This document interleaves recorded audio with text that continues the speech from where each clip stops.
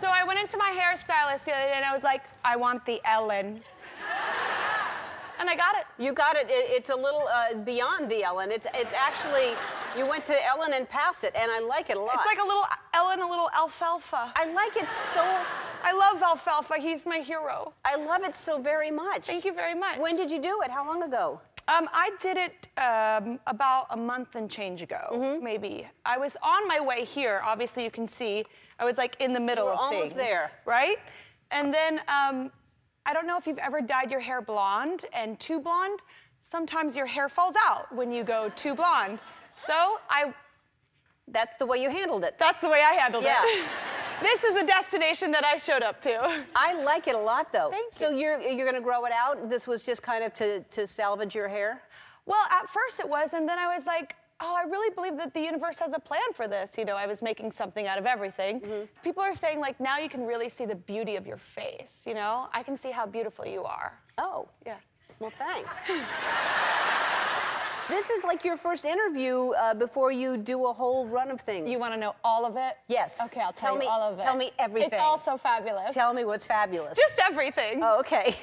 Because you've taken some time off. Yeah, you know, I did the Super Bowl a couple years ago, and then I did a big tour for 2 years for the last record, and I was just like, I was tired. I'm human, so a human needed a rest. And so I took October to June off, and then I started writing a record in June of last year, and I wrote over 40 songs, and now I have 15 beautiful songs to represent this story that I want to share with the world that comes out on June 9th. That's fantastic. Yeah. I can't wait to hear it.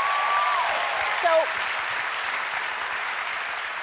can we talk about, so you've resurfaced recently, you went to the Met Gala. That's correct. And look at this dress that, I don't know if you saw what she wore, but I want to I have questions. Okay. All right.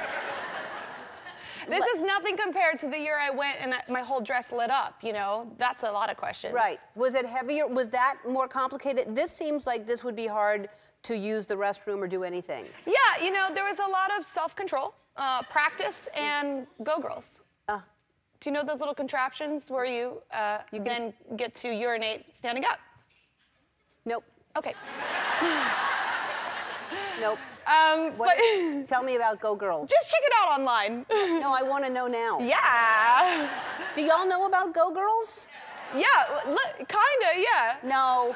So I've used them in several music videos because I always find myself in this predicament where I have a very extravagant, lavish, unrealistic, unpractical costume on. That's just me, I guess, but this is kind of practical. Right. I can have a nap if I need to. No, you're veering away from the conversation. So, is Go Girls, it depends? Is that what it is? No, it's just like a nozzle that you can, like, a nozzle? Well, like you can put around you anyways. Yeah, that's not important to me if it's, no matter how good it looks, to be in pain. All right, let's talk about, this is really exciting. So Idol is coming back, and supposedly you're going to be the first announcement that you're going to be a judge on the new American Idol. Judge not, lest ye be judged. But they didn't say anything about constructive criticism, and I'm good at that. So you're going to be the judge on American Idol? Yes!